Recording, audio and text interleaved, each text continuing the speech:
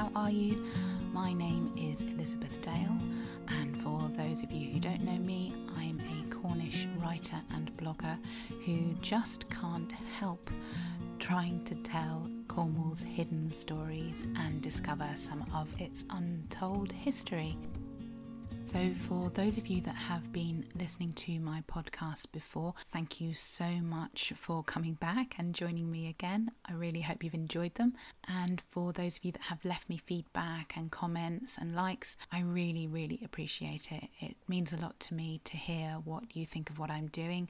This is a new adventure for me, so we're all finding our way together. So what are we going to be talking about today? Well, for those of you that know Cornwall quite well, you know that down here a rock is never just a rock. And so today I'm going to be talking about Logan rocks.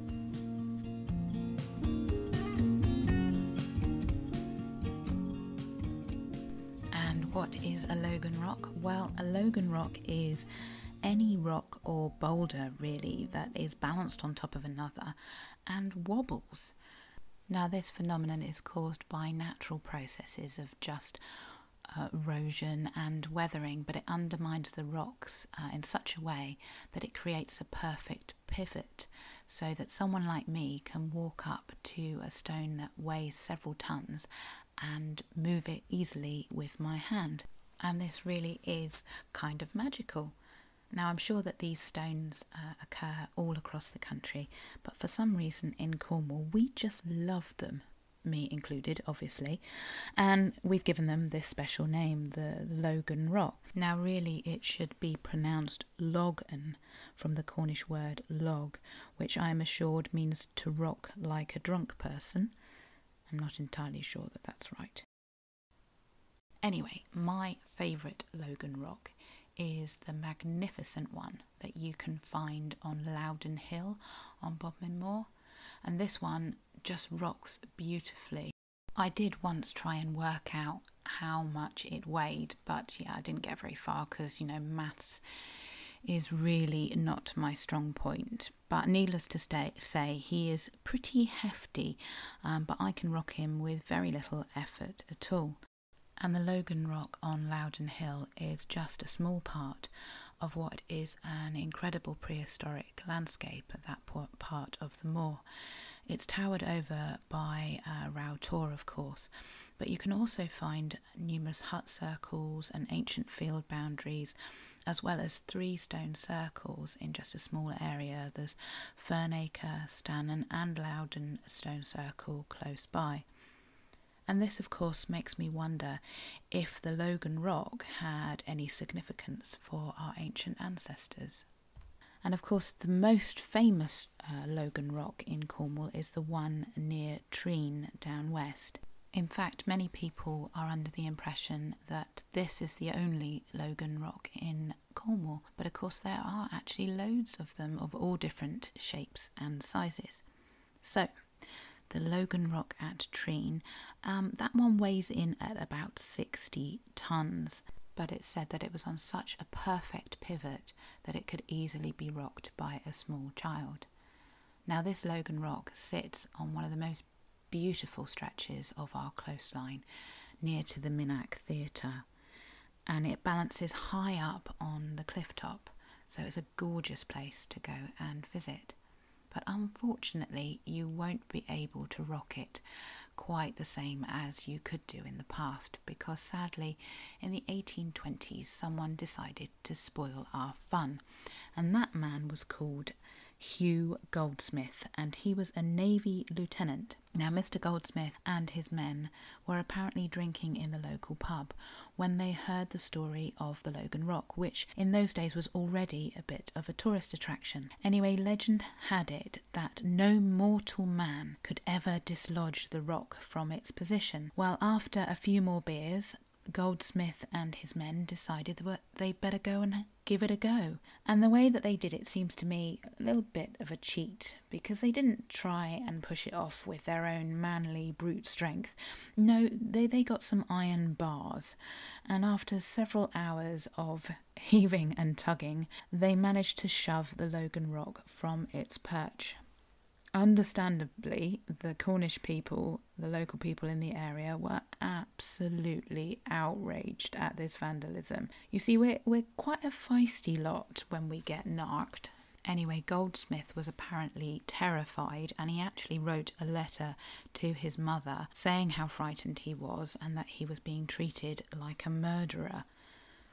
And what he had done was reported to the Admiralty, who told him that he must replace the stone immediately. Now, it wasn't as simple as that, and it actually took several months to put it back into place. And they had to construct a special system of wooden frames and pulleys in order to hoist the stone back up the cliff. And although they got it back into position, it was never quite the same again. They couldn't get it back on that perfect pivot point. So unfortunately, the Logan Rock at Treen is not quite as wobbly as it once was. Which brings us to another Logan Rock which suffered a similar fate, and that's the Menamber Rock, which you can find on the back lanes near Helston. Now, this is a huge granite inland rock formation that towers over the surrounding countryside, but unfortunately the topmost stone, which was once the Logan Rock,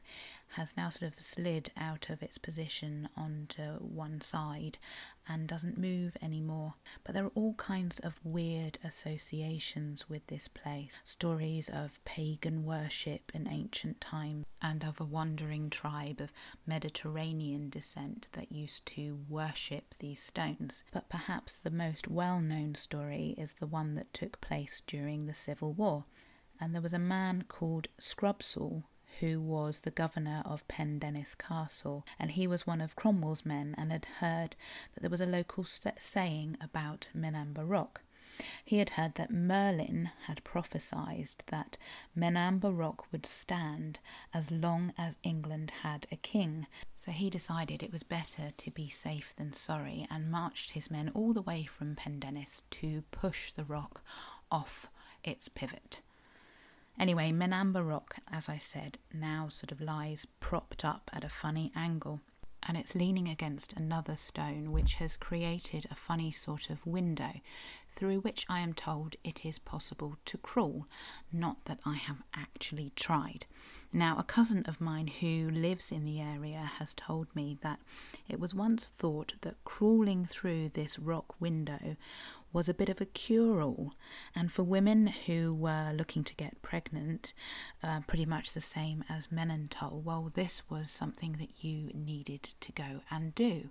So you have been warned, for those of you that decide you need to go and climb through the hole. But in more recent times, in the 19th century, religious services would still be held at Menamber Rock on the 4th of August every Sithni feast day. And I always find it interesting when you get those crossovers between paganism and ancient myths and legends and Christianity. I love that sort of continuity. So that's just a few of the stories of the Logan Rocks that you can find in Cornwall, but as I said, there are lots more of them out there, not as famous as the ones that I have mentioned. They're just dotted around the countryside, especially up on Bodmin Moor, where the conditions are obviously perfect with so much granite and so much wild erosion going on. And if you fancied a little adventure to go and find some, I would suggest a visit to Fox Tor, where I found 3 Logan Rocks all closely grouped together. Now, none of them are as big and impressive as the one on Loudon Hill, but they are just as much fun. So thank you so much for listening today, for taking the time to join me. And if you would like to find out some more about the Logan Rocks that I've been talking about today, then you can pop over to my blog, The Cornish Bird, where you can see photographs of them all and find out lots more information. And if you've enjoyed listening to this podcast, please don't forget to like and share. I would really appreciate it. If you have any comments for me, I want to see them. And if you have a place that you would like me to talk about, I'd love to hear about that too. So take care of yourselves until next time, and I hope you have the opportunity to get out and explore wherever you are. So thank you so much for listening, and bye bye for now.